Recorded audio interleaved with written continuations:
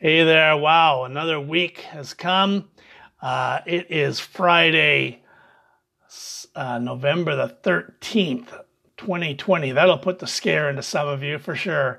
Thank you for joining me today on Encouraging Word, a brief word of encouragement from the Bible. My name's Dave, and I'm so glad to be with you today. Thank you for hitting share as well so other people can see this.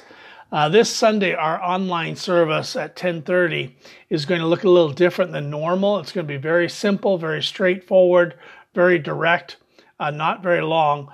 We want to talk about the church this week. And so we're changing things up a little bit. It's very plain. And you can see that. And I invite you to join us on our YouTube or on Facebook, 10:30 Sunday morning. This week we have been talking about the ways that we overcome the enemy, the ways that we live victoriously, triumphantly. And we have based it on what Revelation chapter 12 says in verse 11. It says there that they overcame Satan by the blood of the Lamb, by the word of their testimony, and they did not live their lives so much as to, or love their lives so much as to shrink from death.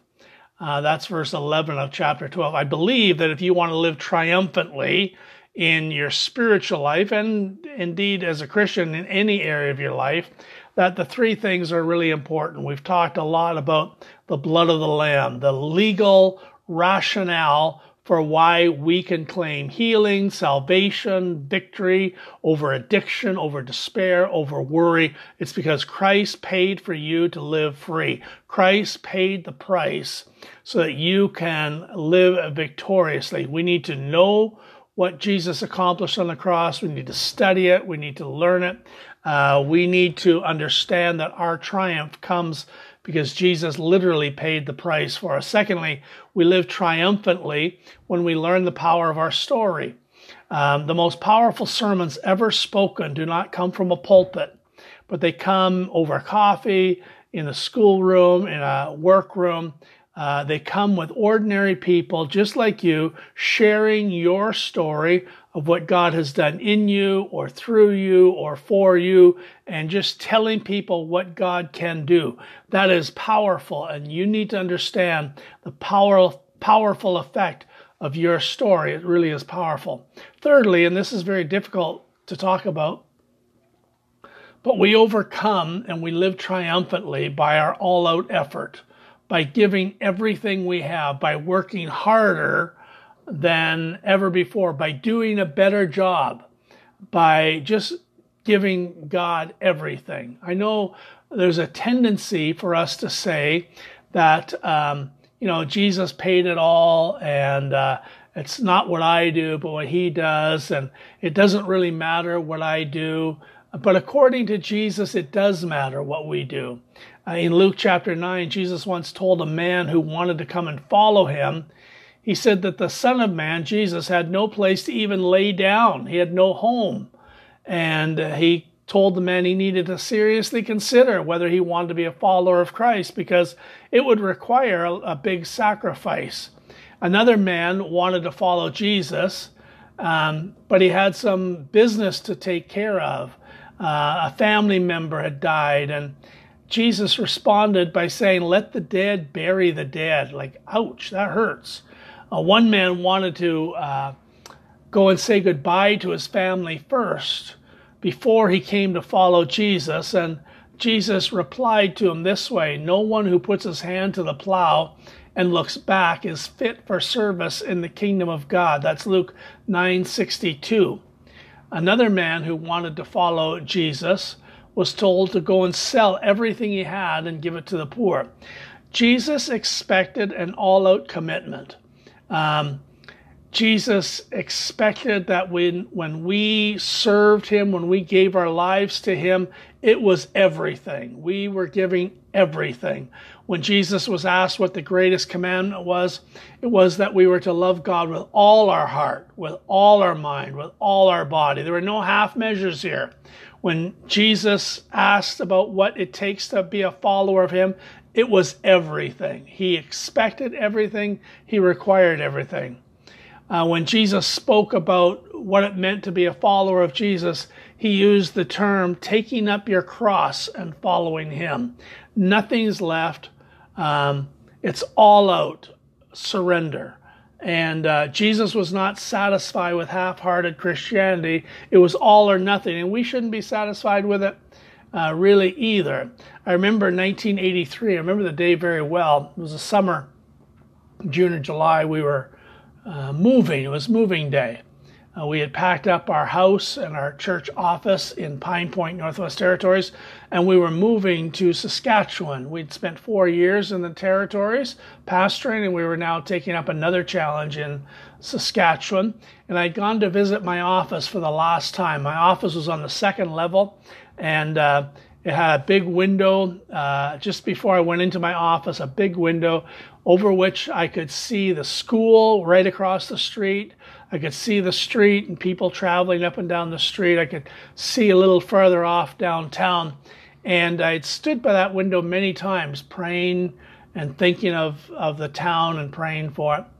And I remember very clearly that morning, filled with good memories, thinking about all that we had done and been through and all the rest of it. But one overwhelming thought came through, and it was very strong. It was, I could have done more. As I stood there that morning, I began to cry, realizing that I could have done more. I could have prayed harder. I could have preached harder. I could have loved people more.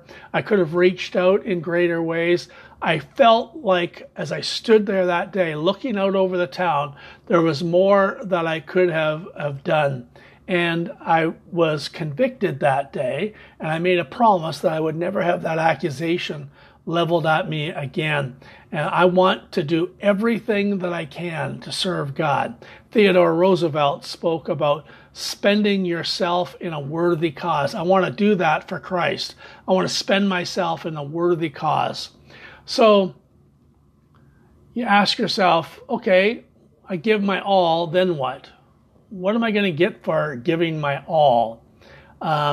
I serve the very best that I can in my church, in my community, in the school, or with my family, wherever it is. I give everything. I hold nothing back. If that's true of you, then what? Peter once asked that question of Jesus. He said it very plainly in Luke chapter 18. We have left everything to follow you. What then will there be for us? You know, we usually don't think in terms of what the disciples gave up to be Jesus' follower, but it was a big commitment on their part and a big sacrifice on their part. And Jesus responded to Peter that day. He said, truly I tell you, no one who has left home or wife or brothers or sisters or parents or children for the sake of God will fail to receive many times as much in this age and in the age to come eternal life. Jesus requires a big commitment that we often tend to minimize. We tend to say, oh, it's not that big of a deal. It's not that hard. It is a big commitment, and Jesus requires us to give our all. He wants every part of our lives. He wants nothing held back, but he promises that we will get repaid many times over in this life and in the life to come, eternal life. Eternity. So really, when we ask ourselves, is it something that's costing me, or is this an investment that I make so that I can get more? I know for certain that this is how we live triumphantly, not by half-hearted Christianity, not by half-heartedly giving ourselves to Jesus, but by giving him everything that we have. Again, we don't talk a lot about it. We tend to minimize it. We tend to downplay it.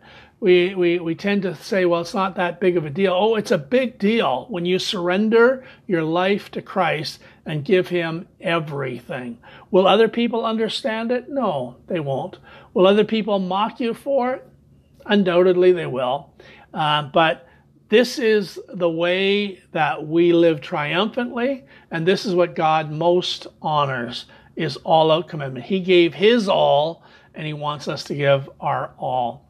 Let's pray together. Father God, thank you so much for those who are watching today. Father, many people have made a commitment to serve you. And like me, sometimes we've been caught up short, realizing that we could have done better. Father, we want to do our very best. We want to give our very best. If for some reason somebody here today is watching and they realize that they could do more, I pray, Father, you'll forgive them. I pray you'll encourage them, and I pray you'll strengthen them in the task of giving their all. For those of you who have given themselves already, I pray, Father God, that you will bless them. You'll pour out blessing in their lives, this life and the life to come, eternal life. Father, I pray that they will be richly aware of what you do in their lives every day. And so, Father, we thank you for this day. Thank you for the opportunity to serve you. Thank you for the opportunity to lay down my life so that I can serve you and others as well. So I pray your blessing upon each one this day. In your name we ask it. Amen. Hey, God bless you. Thank you so much for watching. God willing, we will be back on Monday with another encouraging word. Trust you have a great weekend. God bless you.